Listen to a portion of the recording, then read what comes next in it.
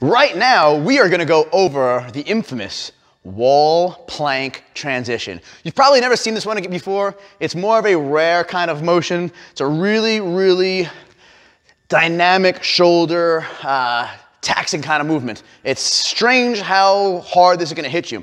So we're gonna go over scaling first, right? The higher our hands are on the wall, the easier it will be.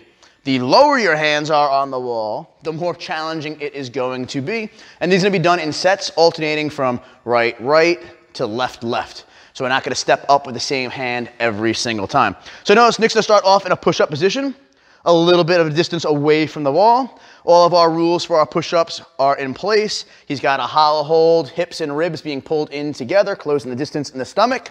His fingertips are forward, his elbows are facing back. From here, he's gonna transition one hand up to the wall, the other hand up to the wall, and hold himself in that position. Then bring himself back down.